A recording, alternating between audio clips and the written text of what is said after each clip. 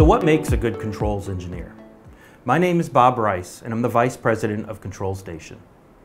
I've been with Control Station for a little over 15 years now, focusing on process control, optimization, analytics, PID tuning, and everything related to process control.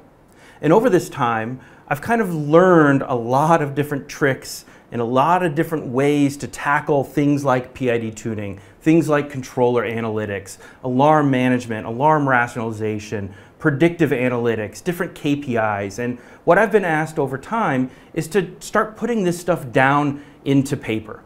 Well, we're well beyond paper these days, and I figured this video would be a good way to kind of introduce these topics. This video series are going to be kind of short and to the point topics focused around PID control, process optimization, and everything that a process control engineer needs to know to become a better process control engineer. If you have a particular topic or an idea that you would like us to cover, please email us at askus@controlstation.com. Thank you, and I hope you enjoy this video series.